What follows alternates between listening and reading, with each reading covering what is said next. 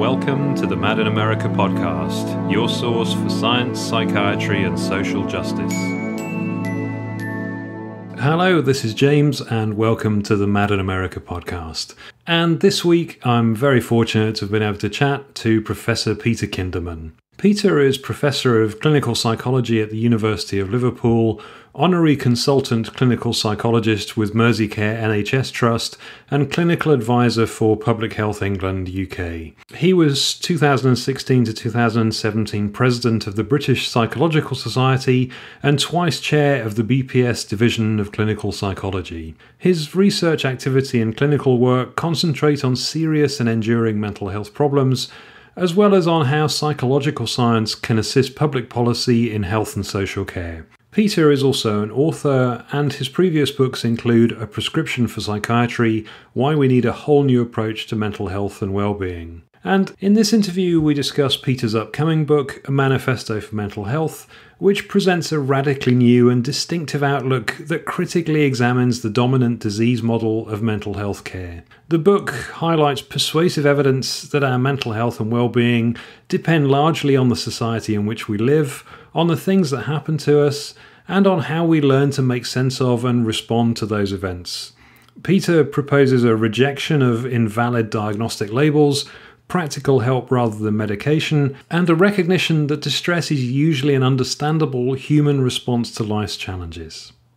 Peter, welcome. Thank you so much for taking the time to chat with me today for the Mad in America podcast. And I'm very keen to get to talking about your new book, A Manifesto for Mental Health. But before we kind of get there, to start off, I'm curious to ask a little bit about you. And I know that your career in psychology spans both the academic and the clinical. So I just kind of wanted to ask what led you to where you are now. Brilliant. Okay, well, hi, and thanks for having me on. It's weird. So I've got experience of various mental health issues in my family and personally and so forth. But when I went to university, I was kind of convinced that I was going to be a physicist. And I was interested in sort of studying somewhere on the interface between philosophy and physics about, what's true and what's real, and whether we can believe in even logic if the equations of physics tell us that our human logic is out of kilter with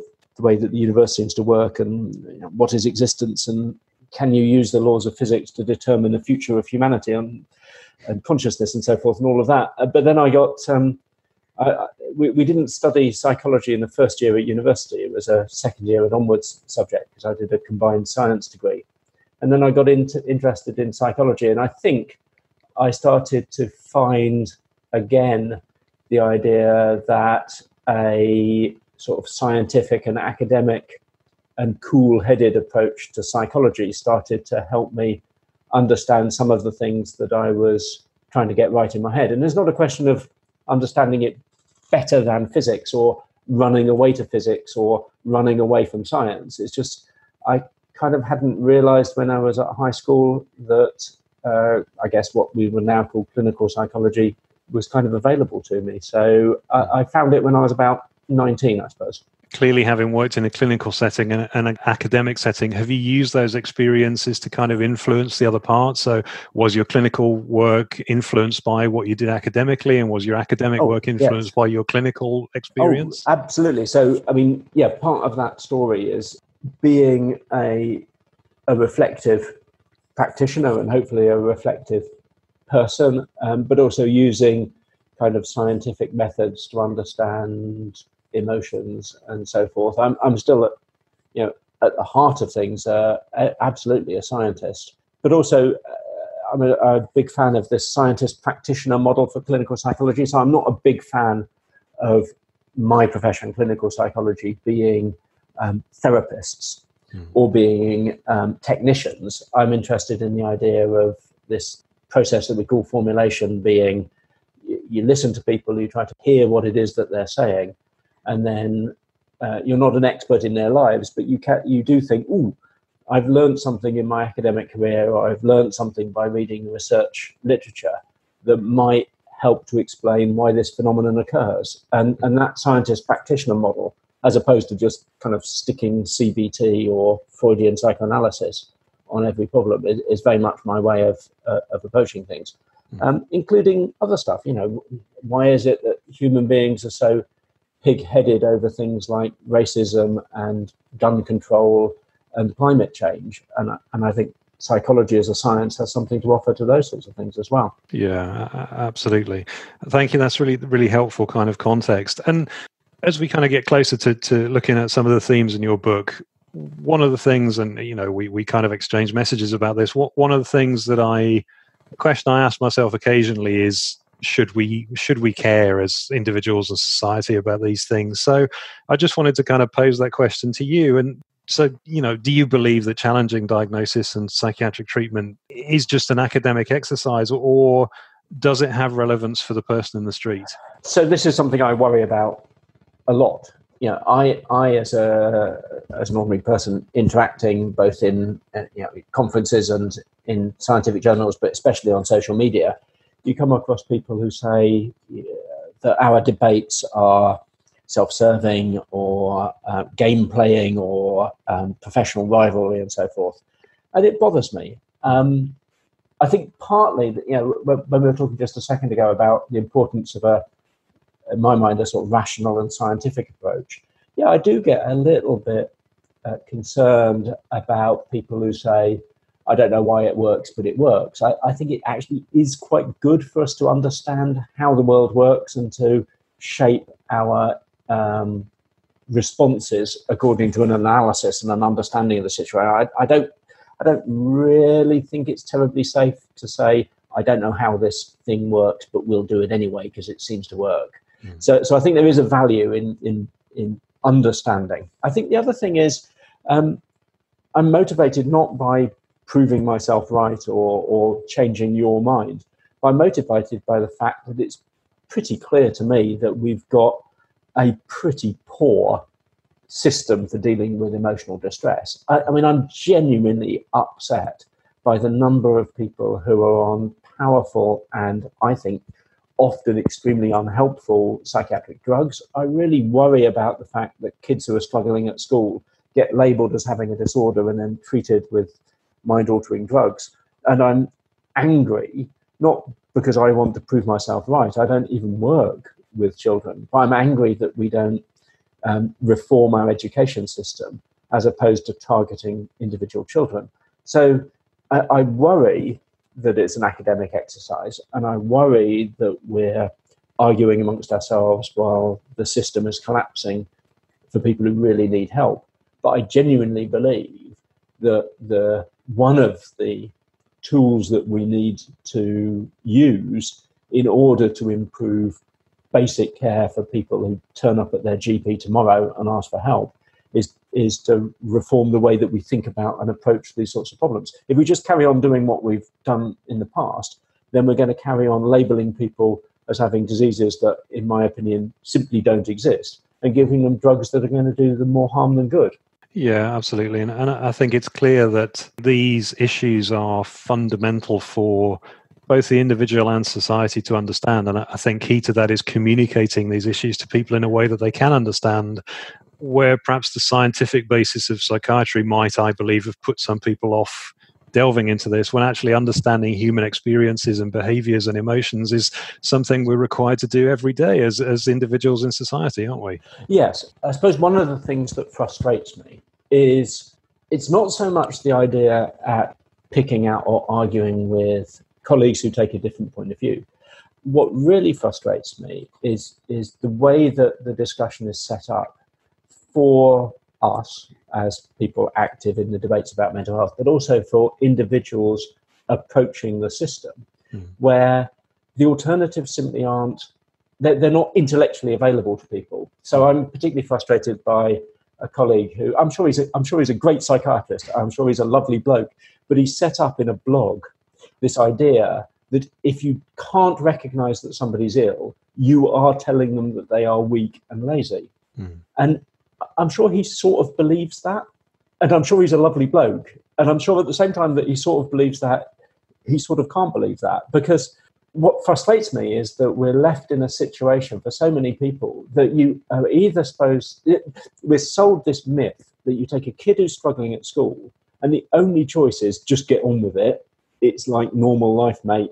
Get on with it and stop moaning. Or he's got ADHD and he needs to take Ritalin. And it just so frustrates me. Why the hell can't we go, yeah, let's sit down with the teacher and work out a plan to help him achieve his maximum potential, both as a human being and as a scholar at school.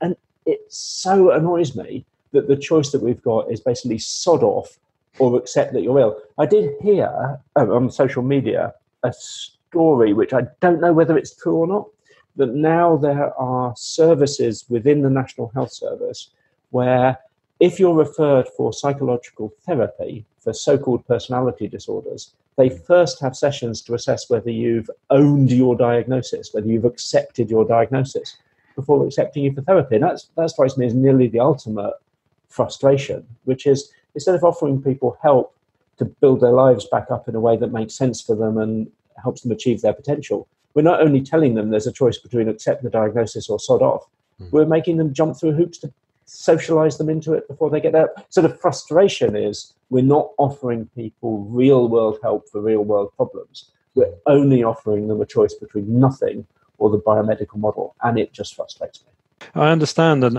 I there was a particular part in the book I recall where, forgive me, I can't remember whose quote it was from, but there was somebody talking about being able to discern the gap in the rainbow where it transitions from one color to the next, and that actually we should be talking in continua more than we talk about discrete entities, and that really struck me.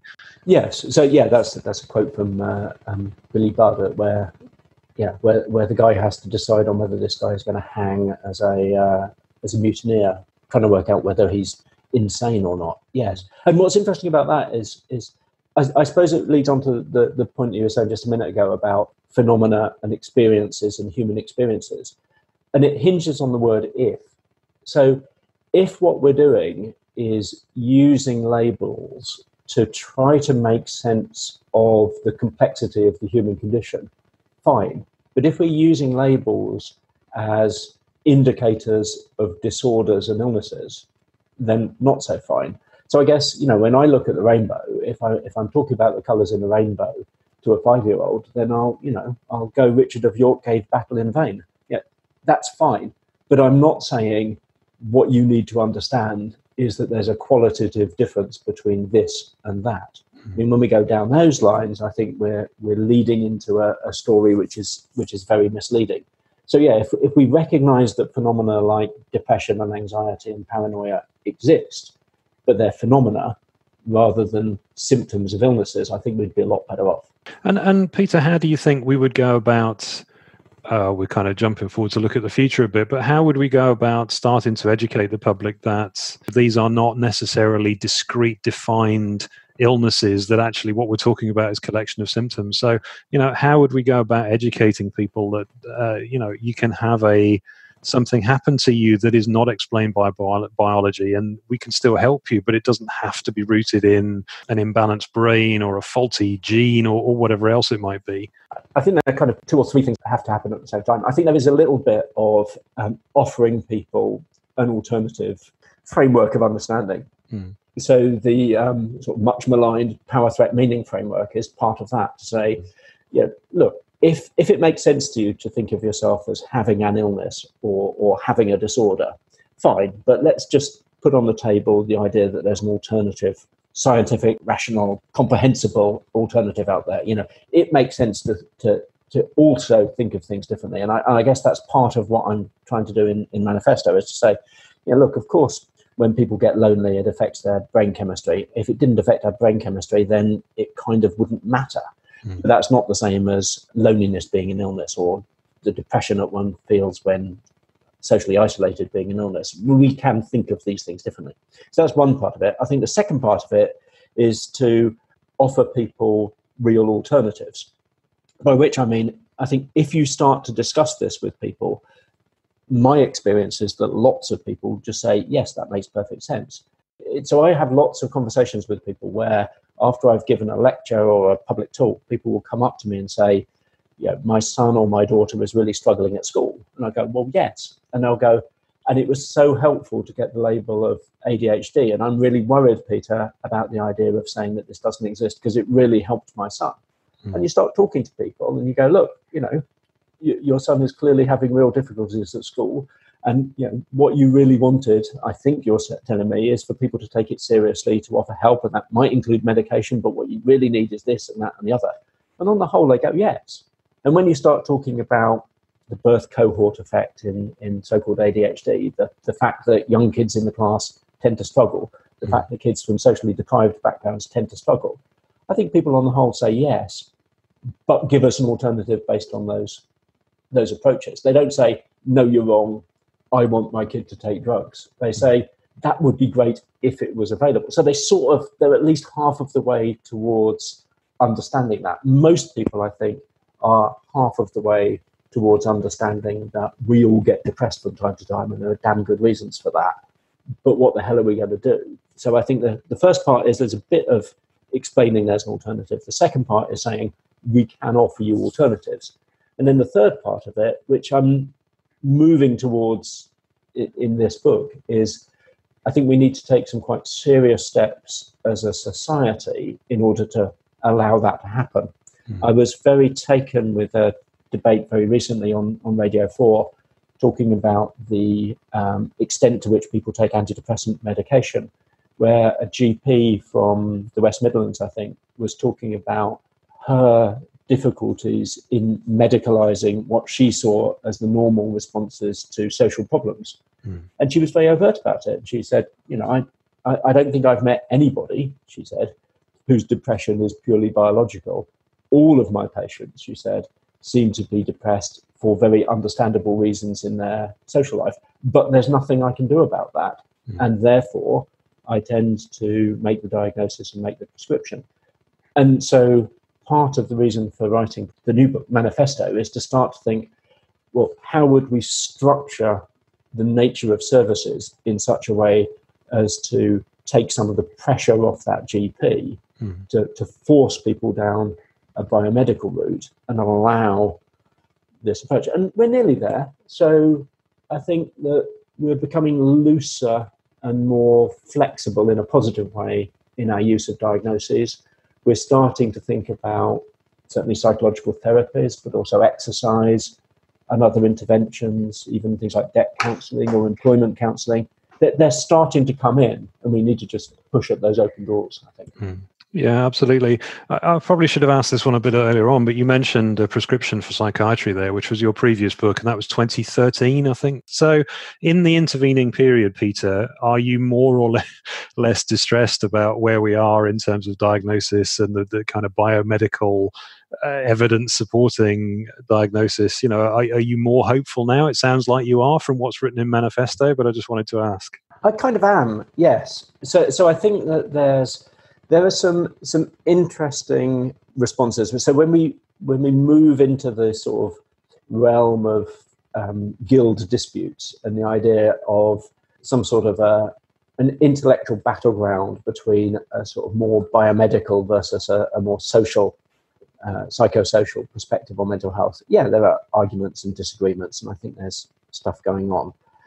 I see on the sort of biomedical side, what I see is a lot more acceptance by the expert neuroscientists that what we're talking about is the idiosyncrasies of the functioning of our brain rather than diseases that sweep over our brain. So rather than seeing phenomena like anxiety and depression or even psychosis, auditory hallucinations and so forth, as disease entities like syphilis or Alzheimer's disease, people are talking about how inflammatory processes might be the mediators between social pressures and the distress and some of the experiences that follow. So, if you take monkeys, for instance, and put them in socially difficult situations, you can observe the consequences on their biological and neurological functioning.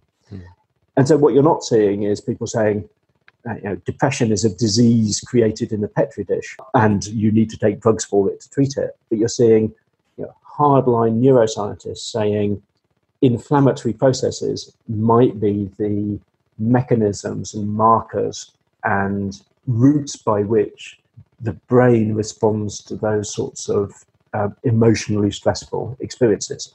You're exposed to social isolation, and we can see the consequences of that social isolation, perhaps in things like the cytokine response, the inflammatory response in the brain. Now, for me as a scientist, it's bound to have some sort of biochemical pathway because I know that my brain is a biochemical organ. So I see that on the neuroscience side. What I also see on the sort of psychiatry GP side is people started to change their language about these things. So the argument switches from, well, in terms of treatment modalities, it has already switched from saying there are basically no side effects to antidepressants to saying we've always known there are side effects to antidepressants. Now, I think that's slightly disingenuous, but I kind of welcome it. And people have also switched from saying what you need to understand is that depression is a real illness, as real as breaking a leg, to saying these are labels that are helpful for clinicians in making sense of people's problems. So I see some significant shifts in language, to be honest, which I think is very hopeful. So for me, if people say, I find the diagnostic language helpful because I'm a doctor, I find it very useful for communication and for research, and I think that they are very useful shorthands for clusters that appear to have some reality in the real world. I'll politely disagree with them, but that's profoundly different from people saying what you've got to understand is that these are real illnesses just as real as diabetes, and that sort of language is shifting.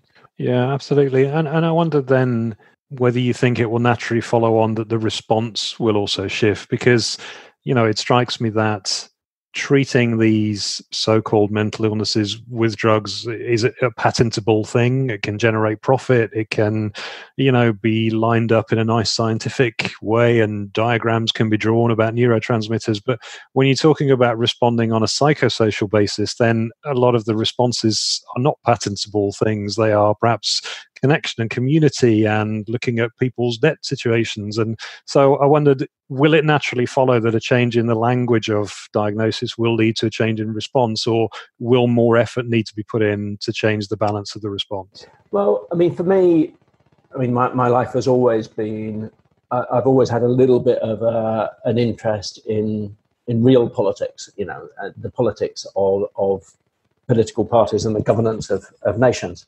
And I think that there's a sort of interesting subplot on social media about some of these discussions about the nature of mental health, whereby some of the people who share my sort of perspective on the psychosocial nature of these kinds of problems tend to point out that, as you say, you can patent drugs, and you can have brand name therapies, and you can avoid dealing with social problems by blaming the individual and treating their so-called illness, and that avoids having to do things like education reform, for instance. So people like me tend to be both anti-diagnostic, anti-biomedical in that respect, but also tend to be on the political left. But it's also the case that lots of my psychiatry colleagues are also on the political left, and from their point of view, what they say is that sort of agenda tends to lead towards locating responsibility in the individual, saying that, what they say is that for instance, in the UK, the health service is based on the principle that if you're ill and need help, you'll get help. But if you're not ill, then, obviously carry on with your life. And the danger of taking a non-medical approach to mental health is you're basically saying to people, well, you're on your own. So those debates happen. And I think the consequence is we need a little bit of both. So what we need is to understand the nature of mental health problems in the context of having a slightly more enlightened approach to social issues as well. And so for me, I think the idea of applying this sort of psychosocial lens to mental health also goes hand in hand with applying a psychosocial lens to things like criminality. So I think people commit offences, again, for psychological reasons that are understandable. I don't think that you commit crimes because you're a criminal or because you lack Priti Patel's level of terror in the functioning of the police. I think people do what they do for the reasons that they do what they do, and I think you can analyse this as a psychosocial phenomenon.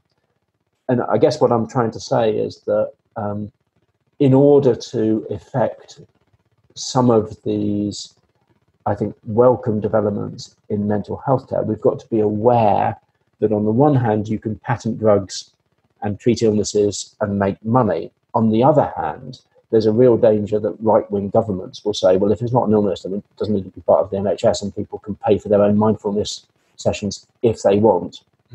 Jog on. And I think we need to be mindful of that as well, and we need to be politically aware of the consequences of these sorts of arguments, which is why I do take to heart some of the comments made by more biologically orientated psychiatrists, for instance, about the sort of work that I and colleagues do, when they point out that there is a risk of this being incorporated by a right-wing political agenda. And so we need to be both socially aware and aware of the debates in mental health at the same time, I think. And so, Peter, if you were, let's say, given a grant or a sum of money to set up a psychosocially based service, what kind of things would that be including? Just, to help me kind of get in my mind, get a view of, how this might be different to conventional going to your doctor and, seeing a psychiatrist and being diagnosed and whatever else. What might a psychosocial response or service look like? Well, there's two elements to it.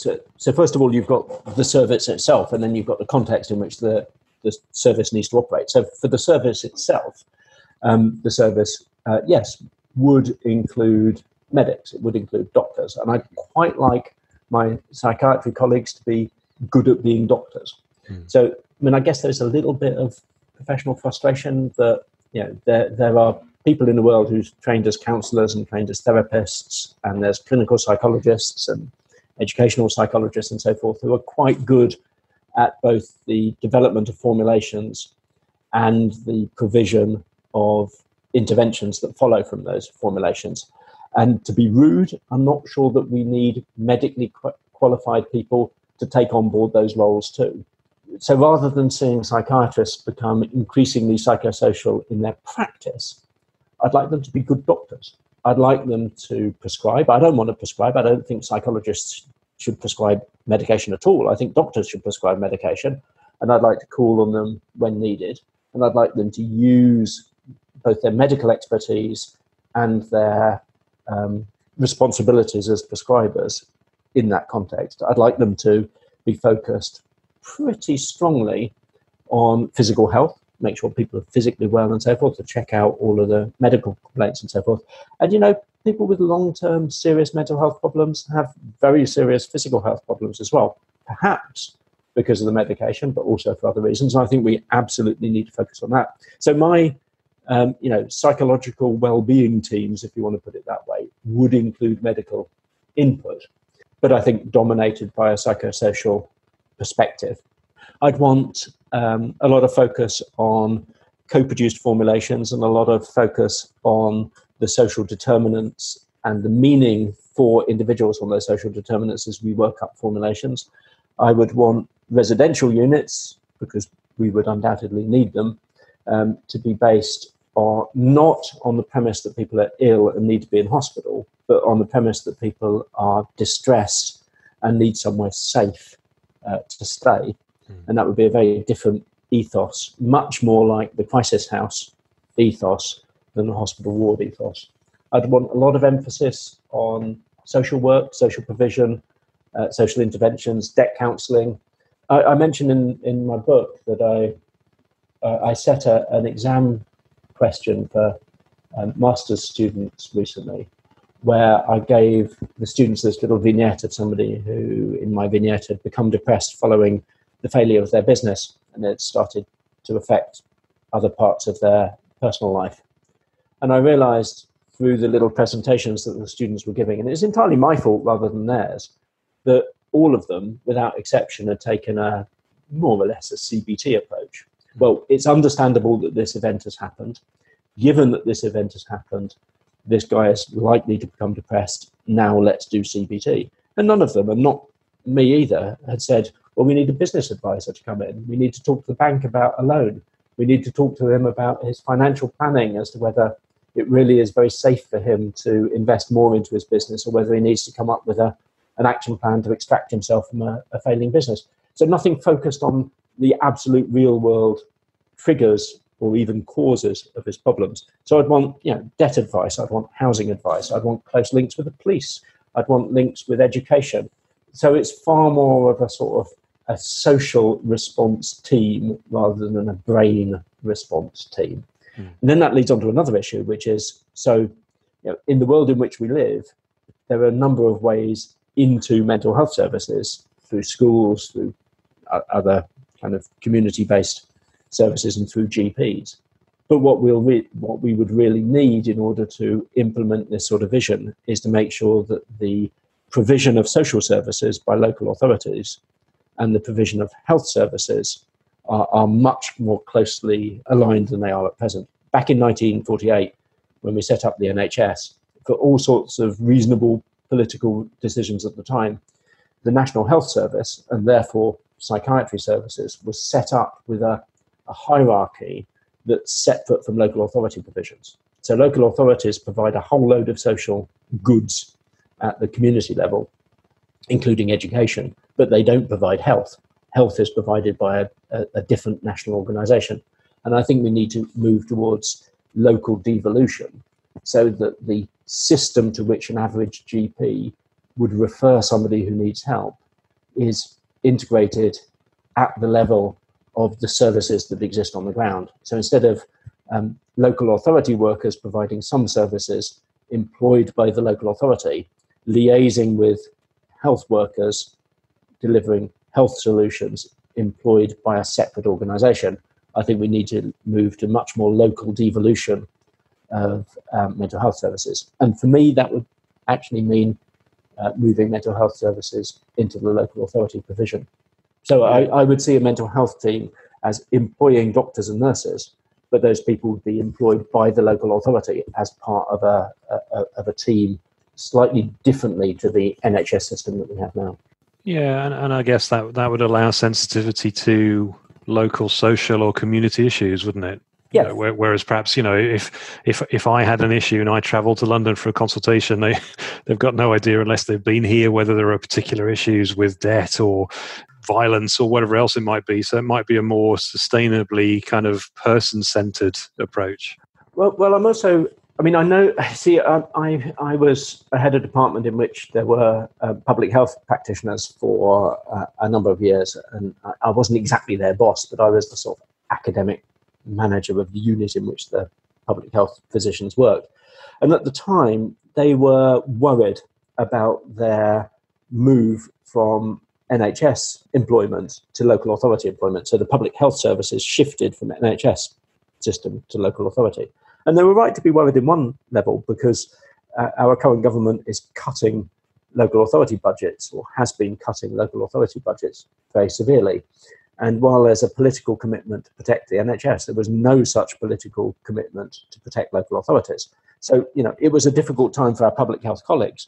But what I see in public health is the community level action by medics. So, these are good doctors, in my experience, doing the skills of medical practitioners as they should be delivered. And so the sort of vision that I have is, yes, of psychiatrists and nurses delivering individual patient care because people need it. But I would also really love to have child and adolescent psychiatrists employed by the authority that is delivering education. Wouldn't that be wonderful? And, part of me is so angry about this. So, I've been a clinical psychologist for like 27 years now, and I have experienced the hierarchical systems of the NHS. I know what it's like to work in a system where you have a medical director, where you have the socially permitted authority of doctors. And I sort of resent it in some ways, but they're not necessarily arrogant people. It's just that society does give doctors enormous power within the health system. Just imagine if you had a child and adolescent psychiatrist with that degree of social power employed by the system that was actually delivering schools. It'd be great. You walk in and you go, I cannot permit this. I'm sorry, what? You go, there is no bullying policy. The bullying policy that you have in this school in no way protects the children of the school. I require you to do X, Y, and Z. Great. But what we've got at the moment is CAM services separate from education, picking up the people that have been damaged by the system. I would love it for my medical colleagues to be providing some individual patient care, but to be much more fully embedded with the policies and actions and delivery of local authorities. And is there anywhere currently, I'm guessing no, but is there anywhere currently around the world that does have this more kind of locally focused, socially integrated way of dealing with mental health challenges, or is this breaking new ground everywhere? No, I think that we definitely don't see it in the United States. I think in the UK we struggle in our English, Scottish, Welsh way. We sort of acknowledge that decisions were made to separate healthcare and local authority care back in 1946, but we sort of kind of love the NHS, so we sort of skip on past that, and we don't think that those decisions were anything that we could return to.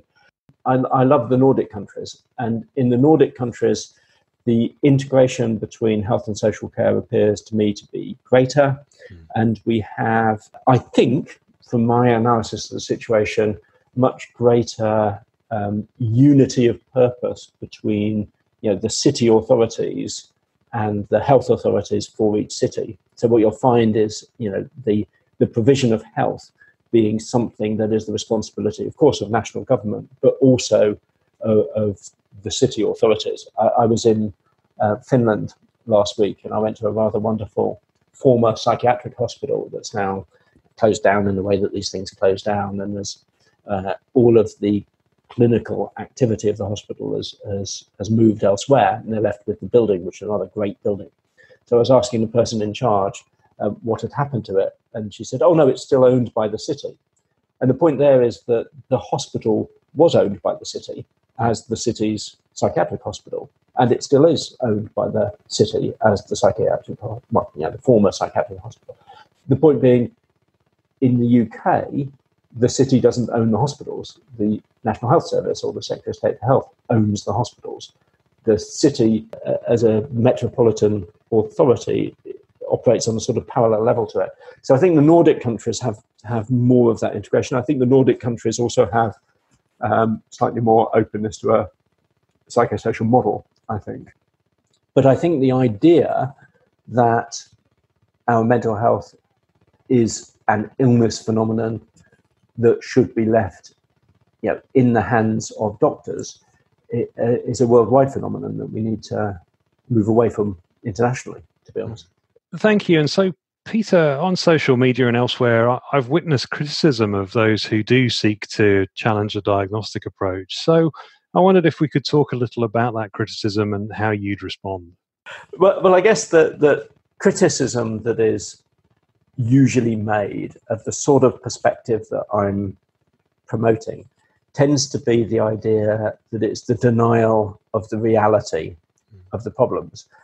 And in some senses, I am guilty of permitting that story to come out. So, there's stuff that I've been involved in that have used headlines not normally made by me, saying things like, does mental illness exist? And there is this thing that when you deny the reality of an illness, because the illness model itself is so embedded in our thinking, that I think people listening to that infer that I'm denying the reality of their problems. So if I say there is no such thing as major depressive disorder, or there is no such thing as obsessive compulsive disorder, you do find that people are saying, Kinderman is an idiot. He's denying my experiences. We get things from psychiatrists saying, spend a day on my ward and you'll see the reality of it. And I think that's unfair, because I think I and my colleagues know the reality of people's problems. We just don't think that the best framework for understanding that reality is the one that's offered to us. And for problems, where people have obsessions and compulsions, I absolutely know that people's lives are completely ruined in some cases by these sorts of problems, and I recognize both the reality of them and the severity of them, but I don't think they're symptoms of illness. In the same way that, I don't think that, I use in the book repeatedly talking about people's sexuality. I think our sexuality is our sexuality. It's a reflection of human nature and the way that we as human beings work. I don't think some people have an illness or a disorder that leads them to express their sexuality in ways differently to mine. I think that's just the way that life goes. But it's not denying the reality of the situation. It's understanding it in a different way. So I think it is important to me to try to get across the point that I and colleagues who think like me are absolutely aware of the reality of the experiences. What we are questioning is whether the best framework to explain those experiences is the mental illness concept. Yeah, it does. And I can only, obviously I can only relate it to my own personal experience, but my own personal view on this as someone who was diagnosed and drugged and treated and all that kind of stuff, and then came to form a different view of it. I realized when I started to look at alternative views of this, that the experience I thought I had is one that had been sold to me by a psychiatrist, and I was never actually given the chance to say, how does this experience matter to you, James? How would you describe this experience? I was given an experience that was based upon information that was unreliable, but I was never told it was unreliable. So, of course, I internalized it. So I can see that some people would be sensitive about it, but I personally very much welcome us looking at, have we got this right, and are we allowing people to express themselves and make sense of the meaning in their lives in a way that matters to them, not to the person treating them?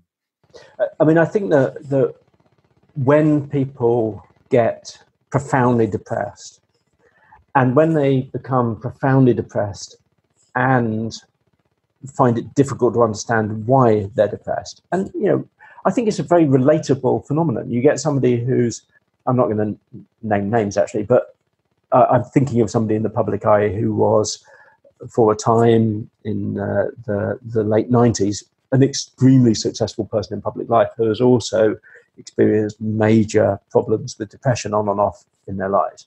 And you look at somebody who's objectively successful, who has the things that people like me aspire to, who is nevertheless depressed.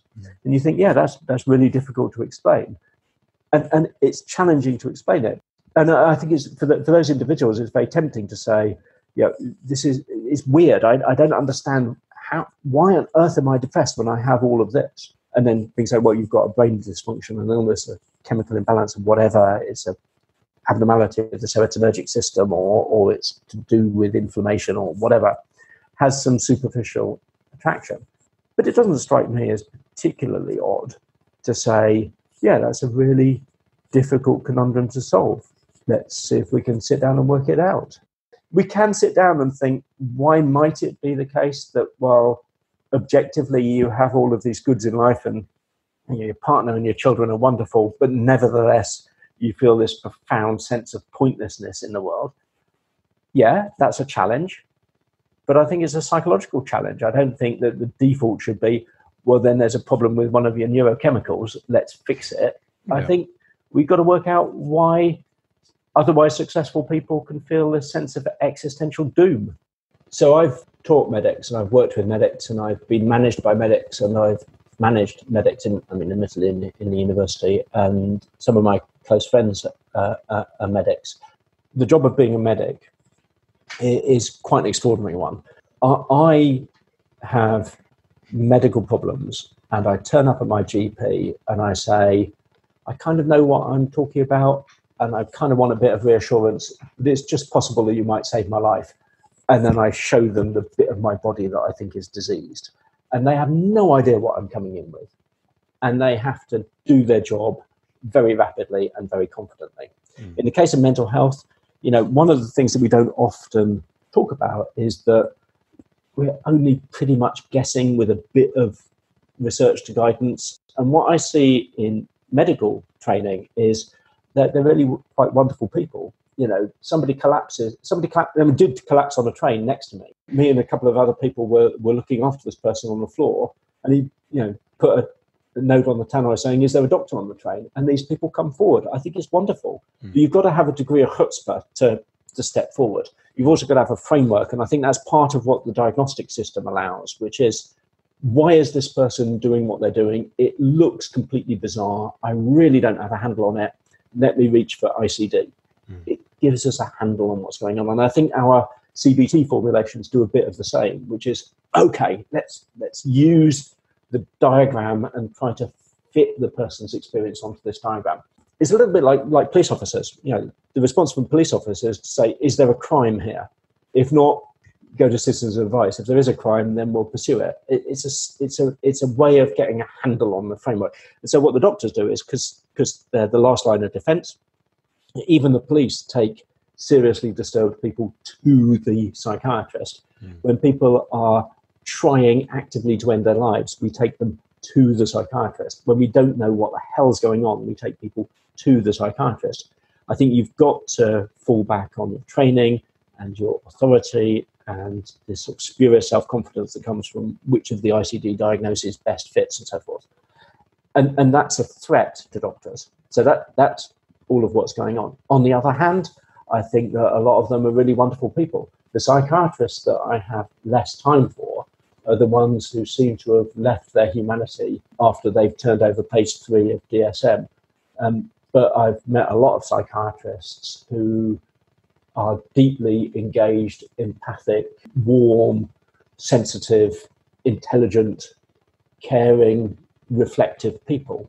The problem, I think, that follows is they get frustrated at people like me because I've never done a 2 a.m. shift as an on-call psychiatrist. And at 2 o'clock in the morning, and I'm thinking of specific people that I know now that I think are wonderful human beings. At 2 o'clock in the morning, if she's called out to a police station to do an assessment on somebody, I've never done that. And I think, what do? You empathize with people, you try to understand, you kind of go, yeah, that must be really, really complex and difficult. And if you say to the police officer, life's a bit shit sometimes, they'll go, yeah, I need to know whether to transfer them to the locked unit or not. What are you going to do? And are you going to section them? And so I think on the whole, my psychiatry colleagues are wonderful human beings who have been a little bit flattened by the system in which they work. Peter, thank you. And thank you for taking the time to chat today. And, I have to say I devoured Manifesto as I read through it, and, read through it very quickly, and an awful lot of it resonated with my personal experience. And I found it very accessible, and I think that's so important. And, I thank you and others for being willing to put yourselves out there to challenge the mainstream and say, could we be doing things differently? Could we be more compassionate in the way that we think about these things? So thank you so much. My pleasure. Thank you. I'm glad you enjoyed it. Thank you. So I'd just like to thank Peter for taking the time to chat for the podcast, and also to say that I highly recommend reading a Manifesto for Mental Health when it's released in October 2019. To find out more about the book, you can visit palgrave.com and search for a Manifesto for Mental Health. And as always, thank you so much for listening, and until next time, take care. Thank you for listening to the Mad in America podcast. Visit madinamerica.com for more news, views, and updates.